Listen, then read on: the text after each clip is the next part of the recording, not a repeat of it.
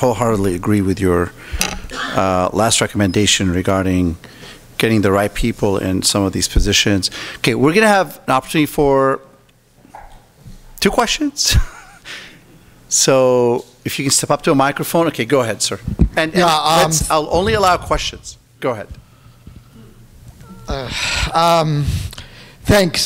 David Mendikoff, UMass Amherst. I mean, I do want to just say very quickly that this panel's very useful in that I think there's a lot of intersections that lead for potential optimistic ideas. And I'm looking forward to what you say later, Dahlia, because I won't say it because you asked first this question, but I have some very good ways I think that a lot of what people said could be synthesized very, very well. So, but I won't do that.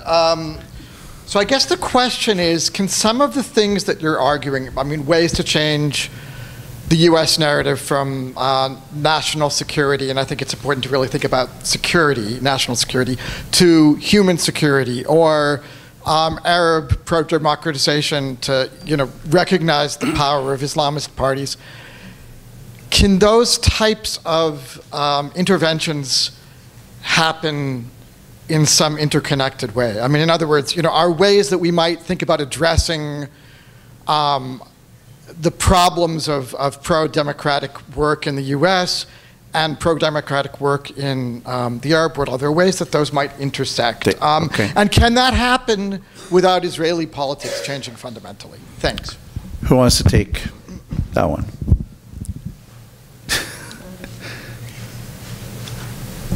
I think Dahlia is going to go for it. That sounds like a question for you. Well, I mean, I already spoke for a bit. Anyone want to just, So I think Tamara mentioned this, and can the national interest protect human interest? And is it in the U.S. strategic interest to understand what it means to protect human interest? What we've learned from the Arab Spring is that the human dignity of individuals, when it's repressed, is not in any strategic interest of the United States in terms of regional stability. Stability and democracy are very clearly today not 2 sides of the same coin. The more repression, the more long-term instability. We know what the prisons of the 50s and 60s gave us. We know what the withdrawal of US and Afghanistan is going to give us potentially. We know what's, let's not talk about Mosul. We're ignoring what's happening in Mosul or happening in Afghanistan. That the US footprint of not protecting the sanctity of individuals is also in our security. So when we think about the national interest, can that be redefined to actually take human security seriously? And I think if it does, then it can extend to all of the aspirations of individuals. We have been hedging our foreign policy in terms of long-term interests for short-term goals. And if we truly believe in democratic peace theory, then we need to actually question why that's the case. And just a quick thing to add. Part of the problem, though, I think, is that senior U.S. officials, at least Democrats, I think they are aware of a lot of the long-term arguments. So that when you talk to them one-on-one, they'll acknowledge, yeah, sure, you're right. And in the long run, it would be better to have democracies, and that will be more conducive to stability. But the problem is they have short-term priorities, and that's how they orient themselves in terms of what they do every day. And quite honestly, they're a little bit lazy. They don't want to do like the heavy, it takes a lot of work to reorient US policy in the Middle East. And they're asking themselves, why should I put in all of this work when I'll probably get shot down by like President Biden or Brett McGurk? And there's basically just there's really 2 or 3 people who run Middle East policy now and make all the final decisions: Brett McGurk, Jake Sullivan, and President Biden. So I think there is also an incentive structure problem here, that the intellectual arguments are compelling, but it seems so overwhelming and so difficult that people say, well, I'm just not going to really get into it. I'm going to accept the way things are. And I think that's going to be one of the key challenges, is how do you convince people to really put themselves on the line internally in the bureaucracy to push for different outcomes? Can I just add something quickly to that?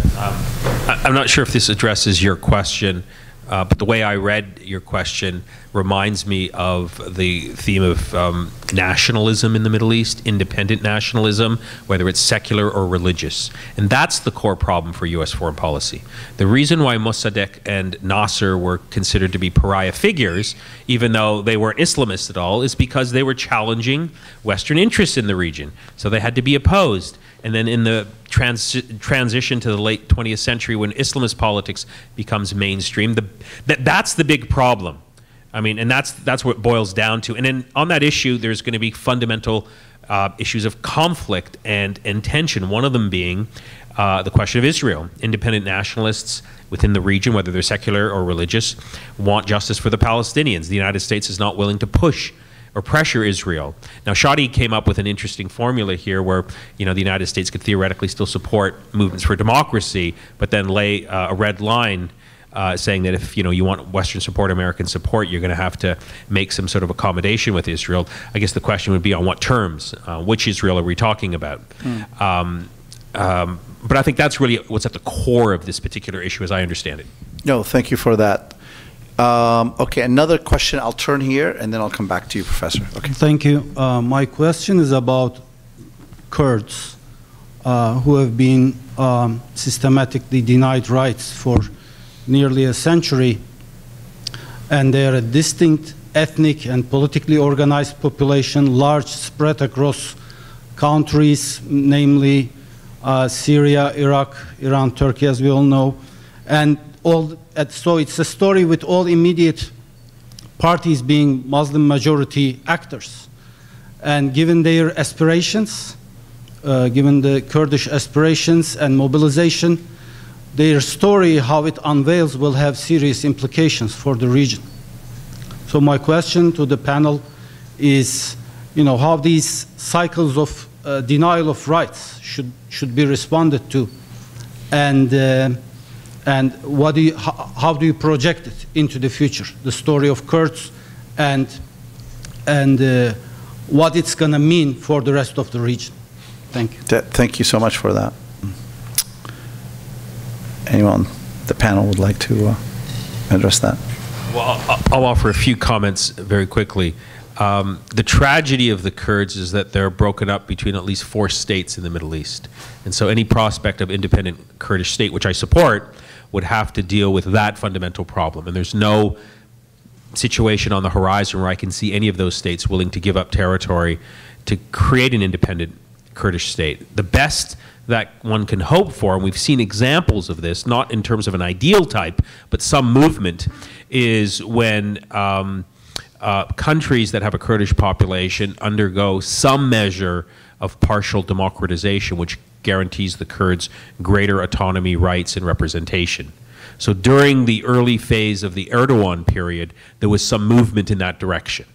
It shifted when it wasn't convenient anymore for Erdogan to move in that direction, but there seemed to be, that was a reflection of, you know, a commitment to greater democracy and rights, and it had a ripple effect in terms of allowing the Kurds in Turkey to assert themselves. The same in post-Saddam Iraq, when that authoritarian model was taken down, or it was removed, Kurds in the north expanded and benefited from that new political arrangement. That's the only model I see realistically, is that the greater there's democratization in countries that have a Kurdish population, the more there'll be a demand for autonomy, representation, allowing Kurds to have, you know, teach Kurdish language and be able to be so, somewhat like, I guess, you know, I come from Canada, like the Quebecois in Canada. Right? They're part of Canada, but they have substantial autonomy to sort of represent their values and their identity, but within the context of an existing democratic state. No, I thought that was very good, actually.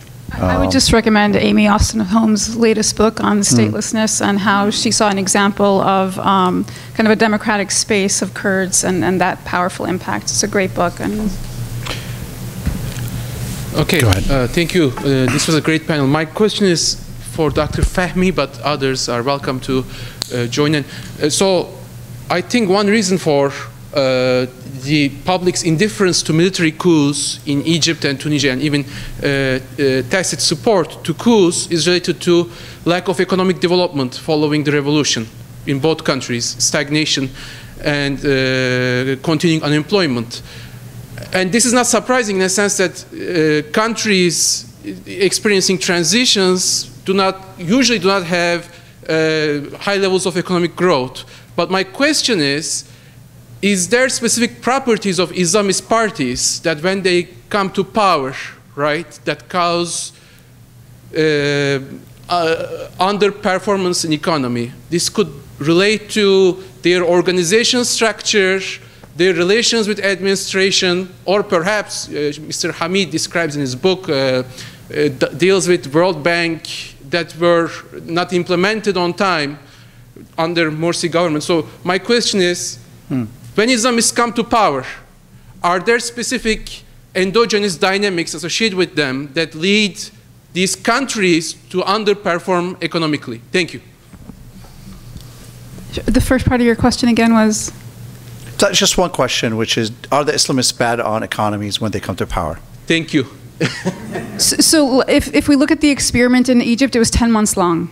And if we look at all of the indicators, both internally within the Brotherhood power structure and its internal failings, as well as external forces, for example, the fact that petro didn't exist, but then all of a sudden it came back to flow, or the power of the UAE in bolstering certain parts of the economy at the expense of others, or the power of the UAE in manipulating the media, right, and the perception of the economy, as well as what Shadi documents in his work. And so when we think about it, we can't draw these big measures about Islamists in power when our experiment is our N is 10 months long of one party.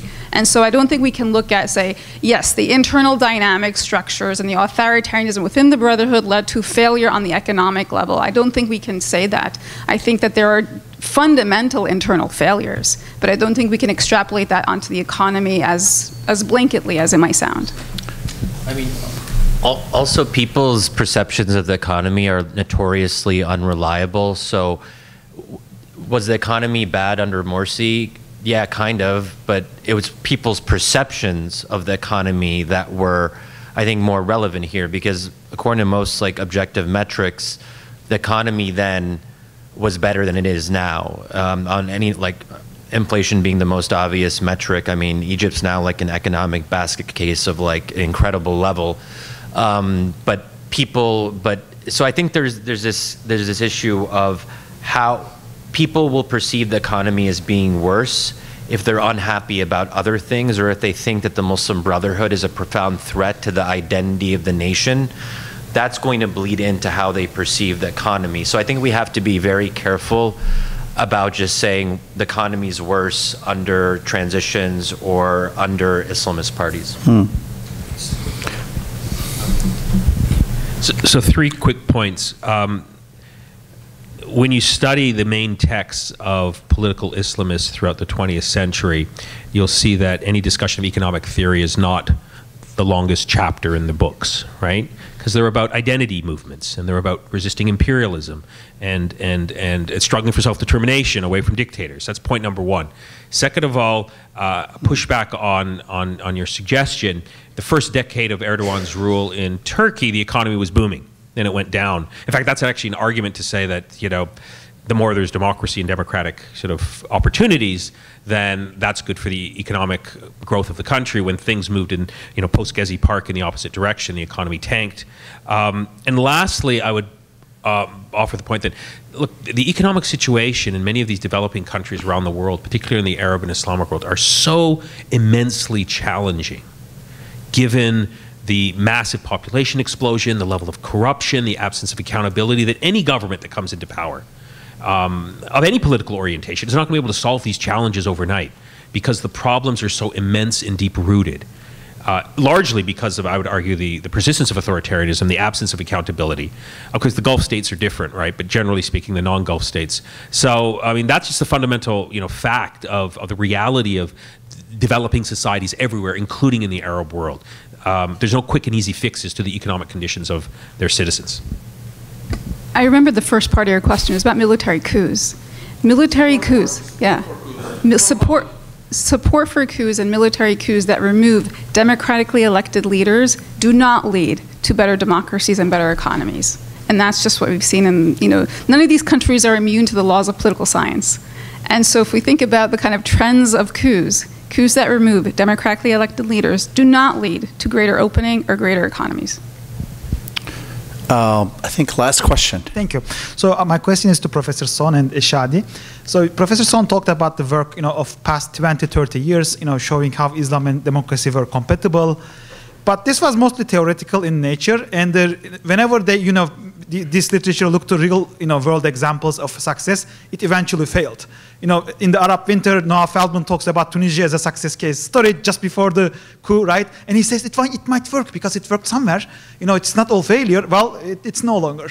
Turkey was this early, basically star of this literature, miserably failed. And also it's an Islamist government. Two Islamist governments in power, popularly elected, Hamas and Turkey's Erdogan AKP, really miserable, right? So there is no single example. Why should we be hopeful today that this work was successful? And I looked at this room. I have been coming to these conferences a lot since 2014. It used to be a full house, and not only just people who are interested in democracy, but also from security intelligence circles. They were interested in Islam as a threat or maybe opportunity, whatever. Even they are not in here. And I go to other events. It's not just CSID. It's Middle East Institute. Others. Nobody is there. So people are not even interested overall. So do you see all this work as a success? And also the elephant in the room.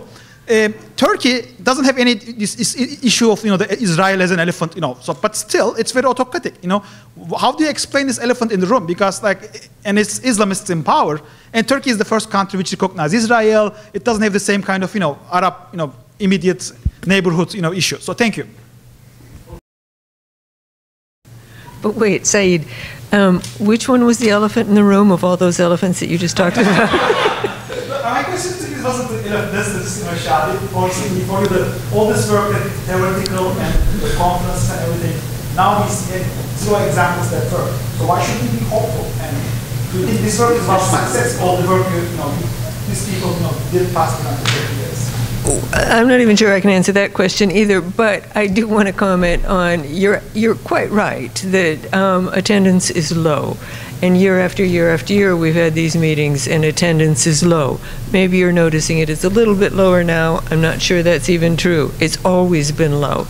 And we always wondered why. Why aren't these, Erdogan always wanted, we need to get people from policy-making positions and get them to hear this, because that's the naivety I'm talking about. We used to think, well, if they just understood things better, then they would know that we should be, policy should be supporting these pro-democracy movements, whether they call themselves Islamist or not. But what my point is that policy people aren't trained to care about things like that. First of all, they do need to keep their jobs. If they go outside the party line, they won't be promoted. They probably will be dismissed. There's no question about that. Their positions depend upon following the party line. It's structural. It's institutional. The ones who get hired are the ones who have been churned out of these programs that teach them to use this jargon, to use this language that normal people don't even understand because it's euphemistic, such as national interest. Nobody knows what that means, except if you've been in XYZ professor's class and know that that's a euphemism for making sure that you do exactly what your boss in the State Department tells you, or you're going to be fired.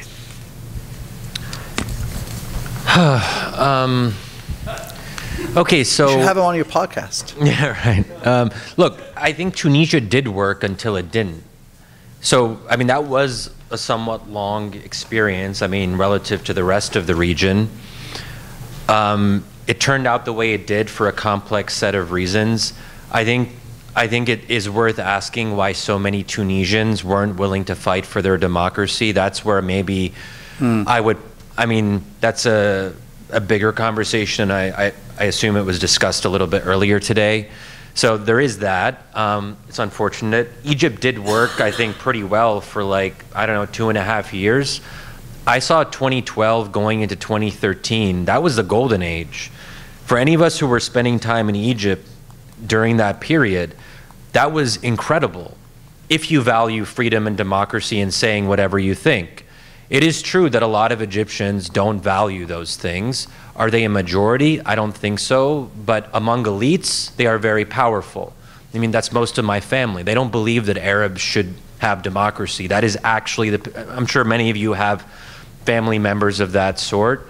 There's something wrong with Arabs. They basically have something akin to like the Bernard Lewis / Brett McGurk school of like Middle East policy making, if I can call it that.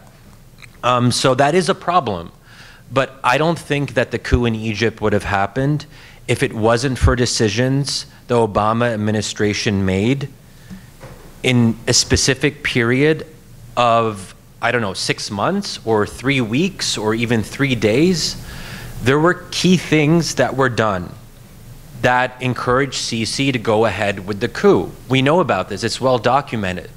So, you know, it could have turned out differently. We shouldn't look at what happened and say, well, it was a failure and it was inevitably going to be a failure. It could have been otherwise. There are counterfactual histories in which Tunisia could have still been a democracy and where Egypt could have still been a democracy. Turkey, like no other political group, but still not. I mean, Turkey is relatively more democratic than most of the Arab world. It wasn't one person, one vote, one time. It was, I don't know, there were 6 elections that were relatively free and competitive. That's a lot better than the entirety of the Arab world, except for maybe Iraq and Lebanon as the 2 partial democracies in the Arab world that still survive to this day. There are 2 success stories, we should say, in the Arab world, Iraq and Lebanon. Relatively speaking, let's not forget that. Yeah, that's pretty Maybe one more response. Yeah. pretty relative. Just one quick comment to add to that. I mean, to be very specific, what we were looking for in the case of Tunisia, the question year after year after year is why is there no international investment in the economy? The experiment failed because the economy failed. The economy failed in multiple cases, but just speaking of Tunisia now, because there was no international investment in the economy. And without that, especially post-colonial government, you didn't have anything to fall back on. You needed external investment. When you have powerful actors putting the brakes on that external investment, or in the cases that we've been alluding to, we won't name names, but we know who was involved, direct investment in the coups that overthrew the democratically elected governments, there was no hope, no possibility. Whether you're Islamist or not had absolutely nothing to do with it. Okay, thank you so much. I would like you to join me in thanking our outstanding panelists for their remarks and their engagement. I believe there are some closing remarks, right, Ridwan? Okay, go ahead. Maybe you could tell us who that is.